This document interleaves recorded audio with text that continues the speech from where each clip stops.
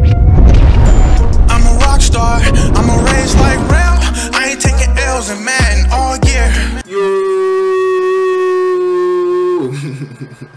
What's good, YouTube? It's Rage Rail. So in today's video, I'm gonna be showing y'all exactly how to run cover 6 match. So if you enjoy this video, go and drop a like on the video right now. Go ahead and sub and turn on post notifications on. Now, if you enjoy any part of this video, if you can do me a favor, watch at least 30 seconds of any ad that you may see throughout the video. It'll help my channel out tremendously, because if you didn't know, when you hit skip ad, I actually do not get paid, and I want to become a full-time YouTuber, so I would greatly appreciate that. So the reason I chose to do this video today, and like I said, today's video is going over extensively the cover 6 matches you can see right here. Now, a couple things that you want to know is, most people, they actually don't know how to run match, and you might not understand exactly how match works. So I kind of wanted to do this video to kind of break it down so you can fully understand how to run match. And let me know if you do like this, because if you do, I might consider showing you like cover 6 invert, showing you the difference between that and cover 6. I might just show you you know, cover 6 trap, cover 4 palms. You know, like I could just extensively go into detail like I'm about to with this video and show you how to actually be effective running match coverage and understand how I can get busted and understanding what you can do to adjust to make sure that you don't give up anything deep ever. So let me know that you like it by hitting a like on the like button. And so if you click on this video, congratulations, because you're about to learn a lot of good information. So first of all, is one thing that you want to do, I personally would recommend you do, is go to coaching adjustments and turn auto flip off. Now, why do I say that, real? Because what you don't want your match covers to keep flipping. So maybe 1 second the cover 2 side is on the left side, maybe one instance is on the right side. So you want to stay consistent. So that's the biggest thing that I can give y'all as a tip. Number 1 is stay consistent with where your match coverage is, so that way you know exactly how you need to adjust, because it all depends on per formation with the exact adjustment. So as a base, I'm going over gun empty hawk. So the only reason I'm doing that is I picked the Seahawks, and I know this is a popular formation inside the Seahawks, and it's going to do a good job of kind of showing you how to adjust in cover 6. So let's come out in cover 6. So one thing I do want to recommend is you put safeties at these linebacker positions. And I picked the Giants just because they don't have a good team, so to be able to show you that even if you don't have a good team, it'll still be able to do a great job with this match frame. So let's go to cover 6. Me personally, I like having my cover 2 side on the left every time. Now, if you want to, you can do yours with the cover 2 on the right every time. You just have to kind of do everything I'm telling you, but opposite. So anyway, let's do it cover 6 with the cover 2 on the left side. Now let's go to gun empty hawk, and then let's just go to something like hawk slot post, which is an extremely popular play. So right here, as you notice, this is what the match coverage looks like initially. Now, initially, I'm just going to stay on the defensive line, and I'm going to show you exactly what everybody's responsibility is on this play. So what you're going to notice, of course, is that nobody's on triangle. He's open for a 1-play touchdown. Now, I threw that late kind of on purpose because I wanted everybody to kind of get developed in their route, so I can go into replay and show you exactly what everybody's responsibility is when it comes to cover 6, just for those of y'all that don't know. So let's take a look at this side. So remember, this is our cornerback. This is our soft squat or cloud flat. I forget which one he's in.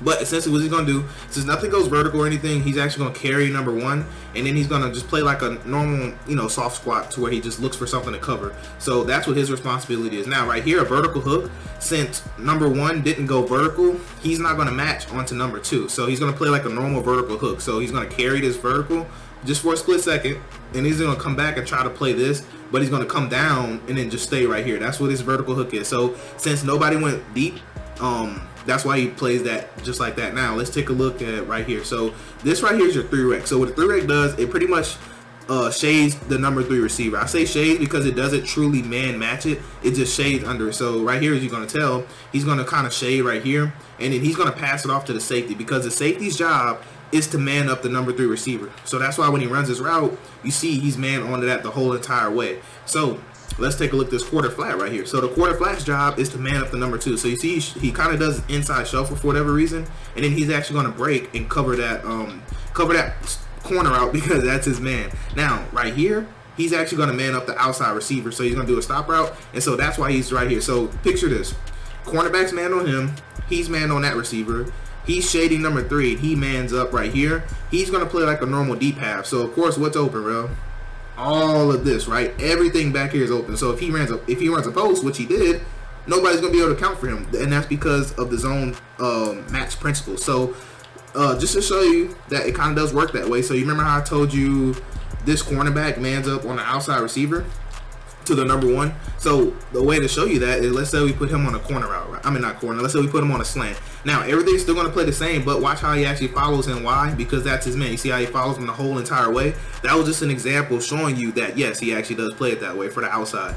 Now it kind of gets a little confusing if maybe you send him on a slant number 2, because sometimes depending on what else they do, you see right here how he actually runs with them. Why? Because that's his man, but he turns around and actually plays.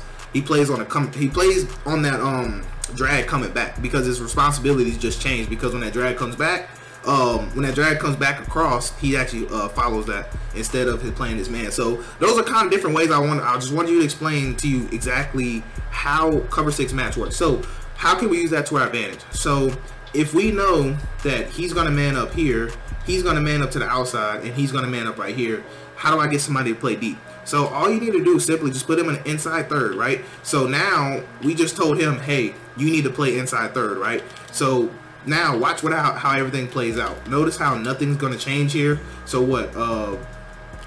You see how right there he actually follows that on triangle, and that's exactly what we want. So let me quickly hop into replay and just kind of show you that literally nothing's changed. And then I'm actually going to show you what happens if you actually have your user. So if you include your user, if you blitz your user, then well, if you're using somebody, it don't really matter if you blitz yourself, but the assignments will kind of change a little bit, and I'll show you that here in a second. But anyway, this is just saying, like, picture if you wanted to just use a D lineman and then run out in coverage. So like if you wanted to use this defensive end and then go out in coverage, this is how your match would play pretty much. And you'll see it in a second what happens if you want to use it, like say a 3-rec hook, because actually his responsibility changes.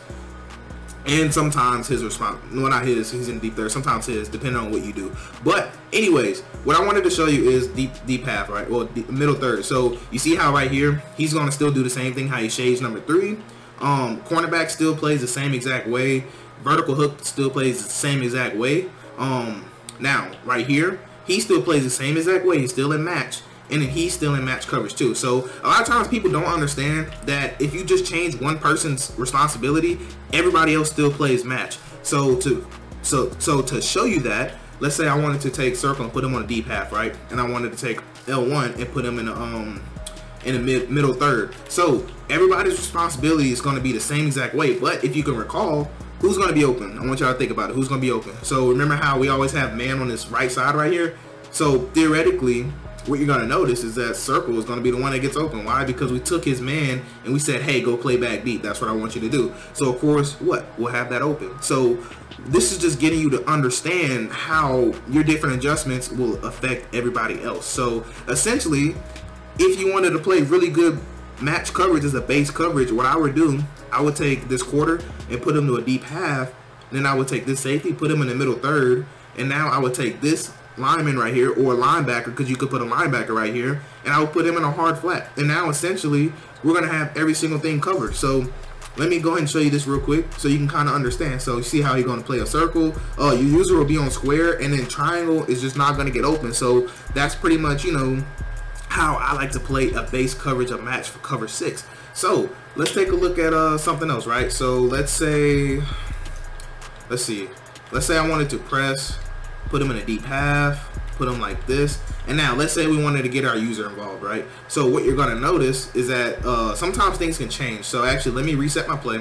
Let me reset my play and kind of show you what I mean. So let's just say I wanted to put him in the middle third, right? And now I wanted to blitz my user, and now I wanted to user him. So I wanted to rush forward, right? And then user him. So let me show you exactly what changes now. So we'll still do the 3x responsibility, and then we'll come here. As you could tell, I mean, everything's just pretty much covered, but I want to go into replay and kind of show you the difference in you usering somebody versus you using an alignment. So right here, as you recall, let's start right here. So you see how he still man matches, yes. He still matches right here, yes. We essentially did the 3x job. Now let's take a look at this side. So you see how he carries a vertical, and now he's going to break back down and follow this right here just like he did last time. And then what? We take this right here, right? So you can tell there's just literally nowhere to go with the ball, and we're seeing a base rush forward. So as you know, we're going to have plenty of opportunity to get to the quarterback. So I just kind of wanted to explain that real quick. So you might be thinking, well, okay, fine, this one play, right? It probably only works for this one play.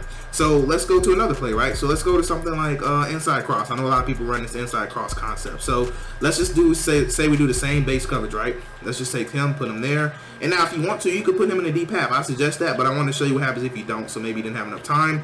And what you're gonna notice is that we could follow him, we could play back, and then we can come and lurk that. Now you notice how the quarter flat actually came back on there late. So you might be saying, real, they could easily have that, but keep in mind we're rushing 4. So what I would do is probably drop this guy right here into a hard flat. You know, I just didn't, just to show you what happens if you wanted to do a base rush 4. So essentially what we do is he's actually going to just wait for this drag, and he's going to kind of just pass it off. Now he's going to come back down and play this, and he might be thinking, well, that's wide open right here, and that's fine, because in coverage you're going to give up something. You can't cover every area of the field. You can just do your best to. So if you wanted to, if that was a problem, you could just take this cornerback and you can man him up right here. But when doing that, you'll give up, you know, this throw right here. So either way, you're going to give up something. It's just knowing exactly what you're going to give up. So right here, you just want to carry him up until the point where he goes back down. Or you can just take this person and put him in a hard flat. And then that's my preferred setup. And so if you want to know, real, what's your base setup, or what would be your base setup, this is it right here. So I would take circle, put him in a deep half. I would take L1, put him in the middle third, and then I would take circle and I'll put him in a hard flat, and now I will blitz my user. And so you could just do a base rush 3, or you could take square, you can put him in a spy if you want to, if you think he's fast quarterback, or you can widen him out and you can quarterback contain.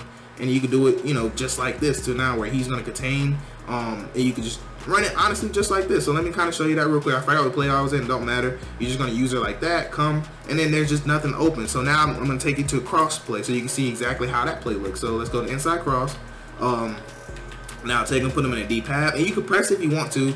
That's completely up to you, and you can do it just like this.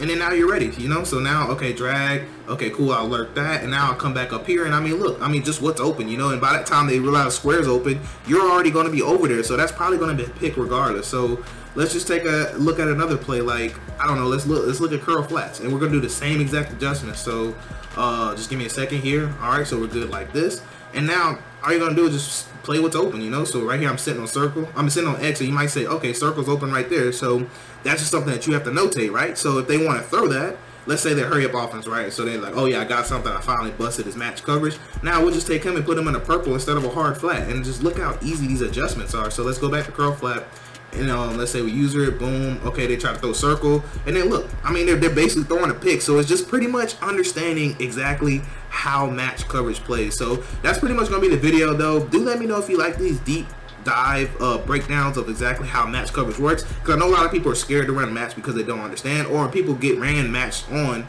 they don't understand exactly what's going on. So this was just my small breakdown. Like I said, I just picked this formation just because it was the easiest to show it on. But do let me know if you like these style of videos. But anyways, I hope you have a blessed day. I'm Rage Real, and I'm out.